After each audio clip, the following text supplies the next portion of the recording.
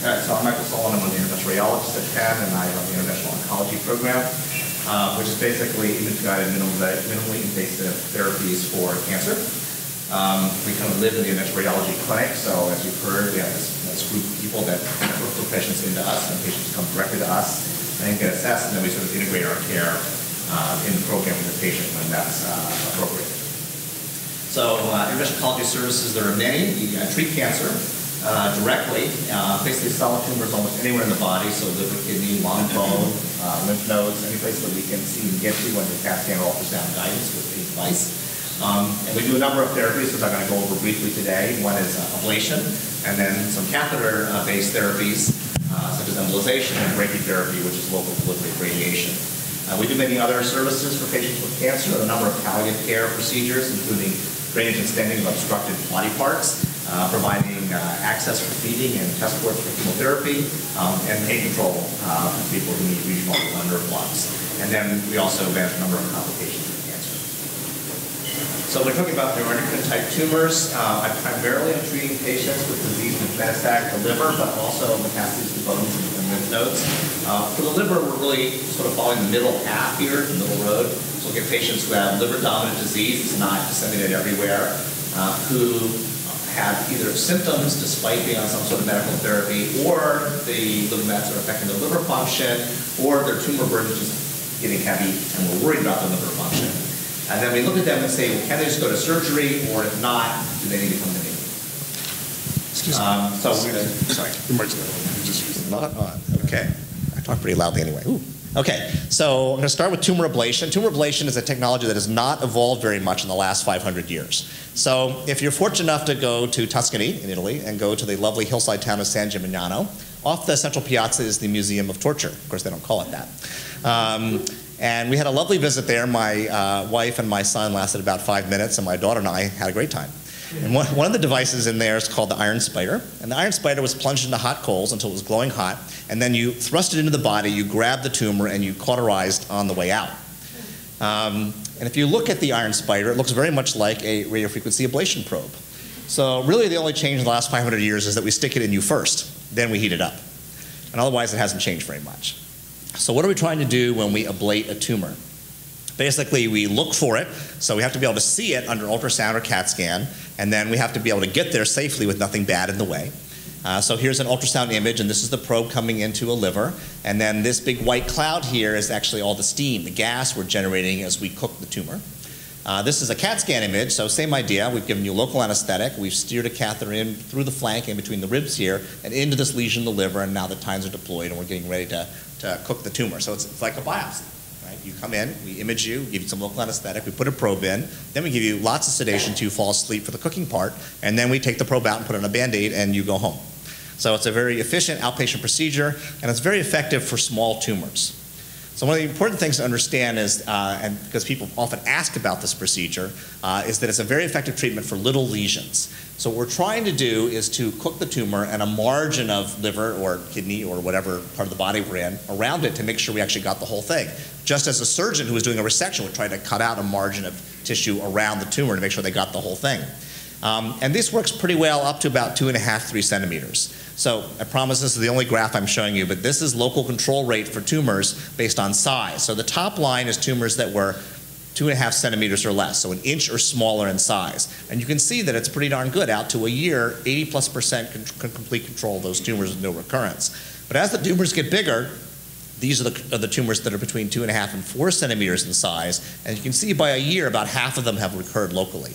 And bigger than 4 centimeters, it really doesn't work very well at all. So this is an effective therapy for inch or smaller lesions. But if you have bigger tumors than that, we're generally not going to try to ablate them. And if you have 20 tumors, trying to ablate them all is kind of silly. So we use this technique in people who have a few small lesions. And as I said, it's not just the liver. We've done it for bone metastases, lymph node metastases, lung metastases, as long as it's small enough and we can get there. So what do we do for patients who have large or multifocal lesions? And we're going to kind of focus on the liver here. So we want to treat them through the hepatic artery. And the liver is sort of unique in that its blood supply comes from 2 places. So you have this giant vein called the portal vein, which is a vein about the size of a hot dog that drains the blood from your whole GI tract, your stomach, your pancreas, your spleen, to the liver. And it nourishes about 3/4 of the normal liver, but gives almost no blood to tumors in the liver. And then you have this little artery called the hepatic artery, which gives about 1/4 of the blood to the normal liver and 100% of the blood almost to the tumors. So people figured that out about half a century ago and said, gee, maybe we can just give our chemotherapy directly through the artery. And they started doing that in the 1960s. So you run a catheter out here, and you infuse your catheter directly in the artery feeding the tumor, and so the tumor gets a big whopping dose, and the liver and the rest of the body is relatively spared. And in fact, that works pretty well.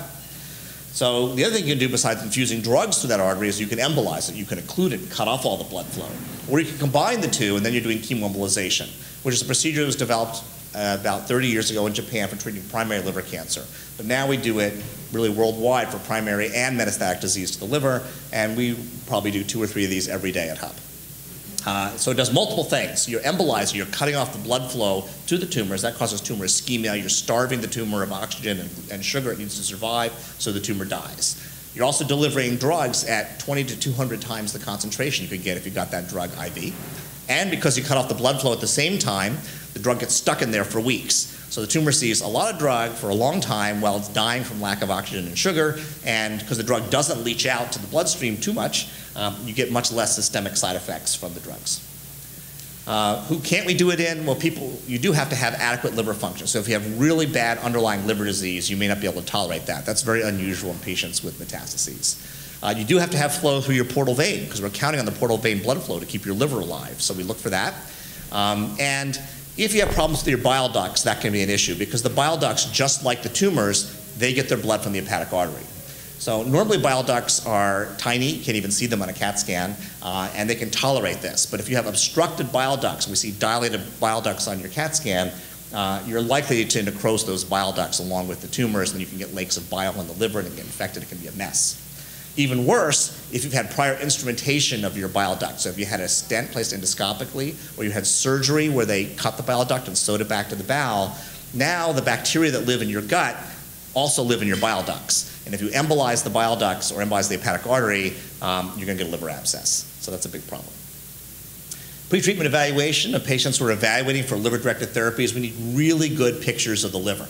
Right? So if you've had, an MIBG scan or a Arteria scan or something, a nuclear scan, that is not a good picture of your liver. Okay? If you've had a conventional CAT scan where they give you an injection of contrast and got one set of pictures, that is not a good study. I need triple phase scans. That means they scan your liver before the dye, and then after they inject you with the contrast, they scan your liver 3 more times, when the dye is in the artery, when the dye is in the vein, and then when the dye is out in the liver.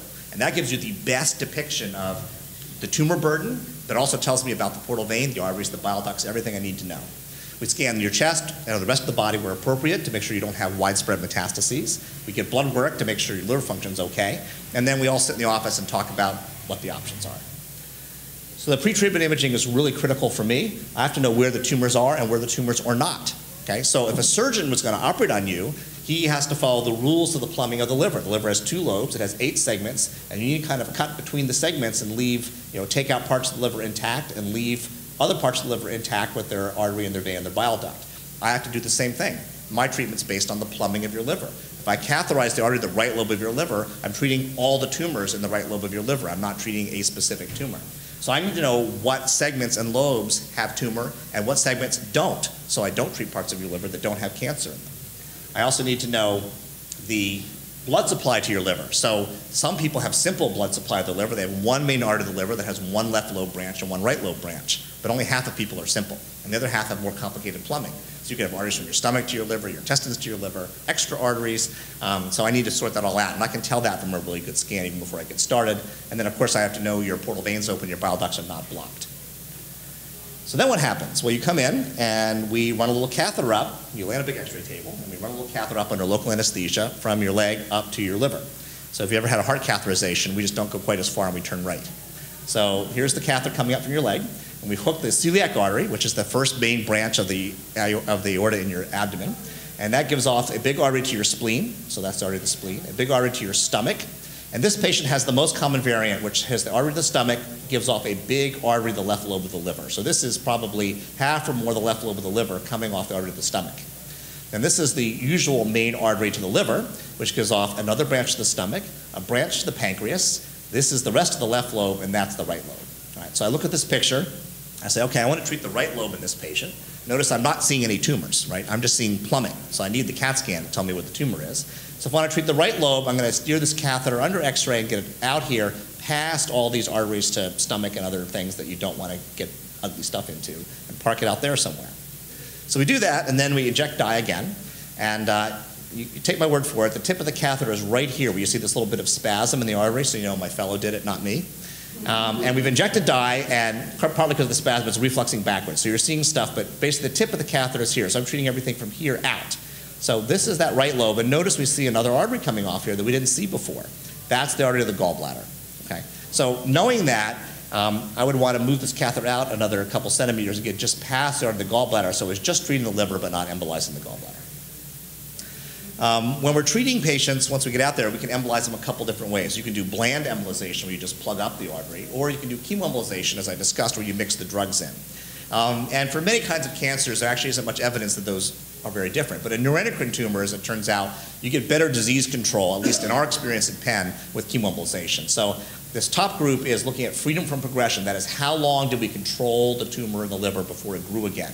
And in the bland embolization, people who did not get the chemo drugs mixed in, it was 0. So by a year, every single patient progressed, whereas half the patients had not progressed if they got chemoembolization. And in fact, at 3 years, a third of the patients had not progressed, had disease control in their liver after being chemoembolized.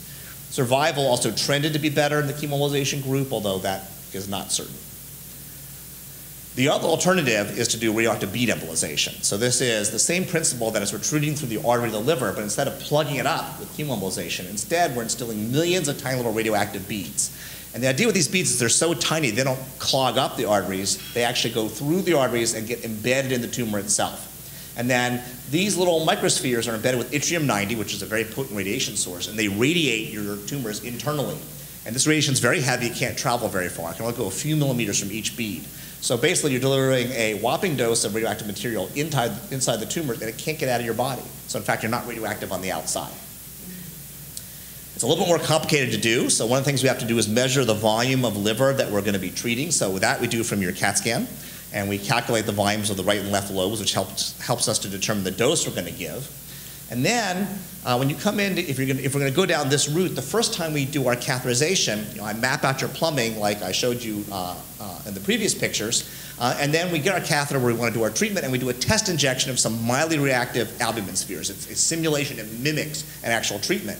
And we want to see, did these things actually go to the tumors, and more importantly, make sure they don't go to any place bad. So we basically do this test injection, then we take the catheter out, and we roll it up to nuclear medicine, and you get a nuclear medicine scan.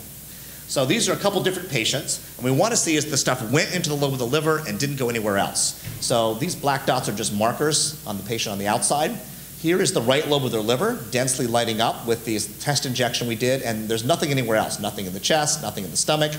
Here's a patient, same idea, the right lobe of the liver was injected, so here's the whole right lobe of their liver lighting up, and notice that we see the lungs. All right, so that means probably 10% or more of the dose we injected in the liver went to the lung. It didn't get stuck in the liver. It filtered right through and ended up in the lungs. And most people, it's less than 5%. But if it starts getting more, that means we're now radiating the lungs as well as the liver, and the lungs have a limited tolerance. So some people shot so much of the dose to the liver, to the lung, we can't treat them at all, and we just have to do something else. Some people, you see sort of a little bit of extra shunting, we might drop the dose to the liver just to make sure we're safe. So we use all this information to determine we can treat you safely, and then you go home. We calculate the dose, we order the beads that are right for you, which come from either Australia or Canada, and then you come back a couple weeks later, we catheterize you all over again, and this time we inject the hot beads. And then we take the catheter out, and you have 4 hours of bed rest, and you go home. So this is a very mild, gentle treatment, has almost no side effects, and can be done, unlike chemoembolization, it can be done as an outpatient, and you can basically go home. When you go home, then the beads are doing their thing, they're radiating you for the next few weeks, and we check you out about a month later and make sure you recovered, and then we bring you back and order a dose for the other side and inject the other side. So this is what it kind of looks like. When you come in, you're just lying on the table getting catheterized, but we have this fancy apparatus here that we have to set up to make sure we can instill these beads safely without radiating us while we're radiating you. Okay, so the take-home message, if you're making the decision between yttrium microspheres versus, say, chemoembolization, is the radiation therapy is less toxic, it can be done as an outpatient. It does require an extra catheterization, so one more procedure to plan it. It takes a longer time to respond. So chemoembolization works immediately. I can get a scan the next month and I know what I killed. With the radioactive beads, I have to wait 3 months before I can see a response on CT or MRI. So it takes longer to know if it worked. It's important to remember that it's not safer than chemoembolization. It's less side effects, but the complication rate's about the same. And it's also not better in the sense that it works just as well for tumor control. So I think you can really go either way. And it's kind of up to the patient whether you're in a hurry or not. There are some intriguing things with the radioactive spheres in that you can combine them with various forms of systemic therapy that enhance the effect of the radiation. So for instance, some patients with certain types of neuroendocrine tumors are on capecitabine, which is an oral chemotherapy agent that enhances the effect of radiation. And we start actually combining these treatments where I do the spheres therapy while they're getting this form of oral chemotherapy to see if we get a better result. So just to sum up, the majority of neuroendocrine liver metastases can be controlled by embolization or ablation. One thing I didn't really focus on, but we can use this for downstaging. So if someone comes in, we can debulk them by embolizing their tumor first and potentially make them resectable. So some patients get treated this way first and then go on to have a liver resection. Even if they can't, we can get very good long-term control of their disease by embolotherapy. Embolotherapy can be repeated infinitely. I've treated patients 16 times over a dozen years. So you can get very, very protracted and prolonged control of metastatic disease using these techniques. And that's it. Thank you very much.